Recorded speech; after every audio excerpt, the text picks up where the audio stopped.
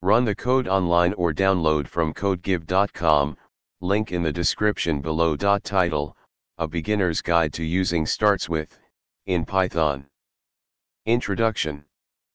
Python provides a rich set of built-in methods to manipulate strings efficiently. One of these methods is startswith, which is used to check whether a string starts with a specified prefix. This tutorial will walk you through the usage of startswith, with code examples to help you understand its functionality.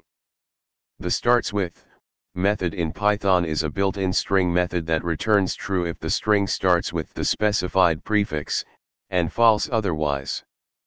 It's particularly useful when you need to perform tasks like checking file extensions, parsing data, or filtering strings based on their initial characters.